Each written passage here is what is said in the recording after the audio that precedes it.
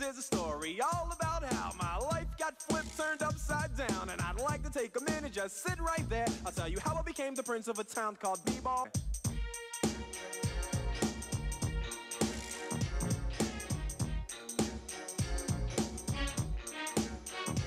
In West Philadelphia, born and raised, on B-Ball is where I spend most of my days. Chilling out, maxing, relaxing, all cool and all, shooting some B-Ball outside of the school. When a couple of guys who were up to no good started making trouble with B-Ball. I got in one little fight and my mom got scared and said, "You're moving with your auntie and uncle and B-Ball."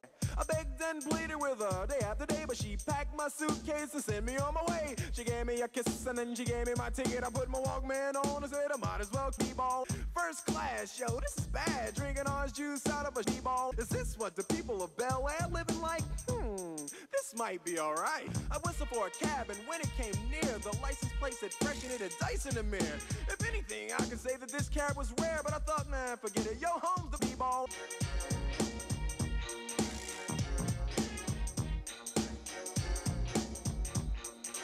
I pulled up to the house about 7 or 8 and I yelled to the cabbie, "Yo, home, smell you later."